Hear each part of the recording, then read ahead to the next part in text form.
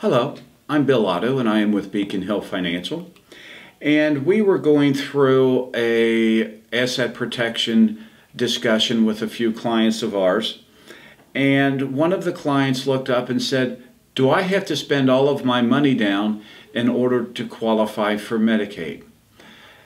The state of Ohio will ask you to spend all of your assets down to a limit as of today is $2,000. So, and this is if it's a single case. A single case meaning there's only one person in the family. A joint case would be a husband and wife. In a husband and wife case, there are allowances. It is called the Community Spouse Resource Allowance, where the state of Ohio will total up the assets that are available for spend down, and then they will allocate roughly 1/2 up to a maximum of $120,000 for the spouse at home.